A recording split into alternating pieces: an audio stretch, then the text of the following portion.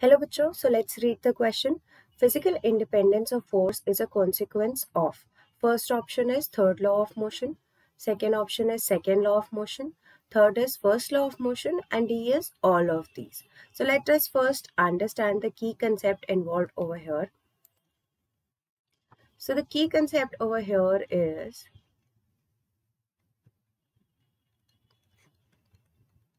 Newton's first law of motion.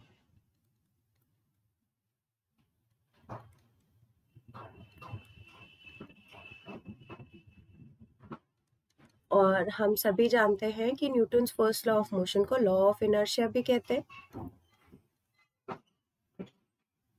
Now, according to this law, a body continues to be in its state of rest or motion unless and until there is an external force acting upon it.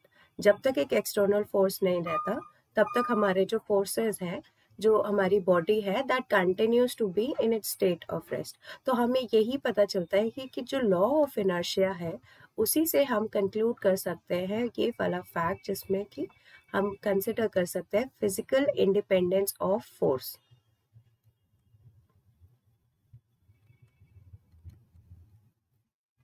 Hence, what we can say that physical independence of force is the direct consequence of law of inertia, and law of inertia is which law of motion? That is first law of motion. So hence option C is the correct answer. I hope you understood it well. Thank you. Best of luck.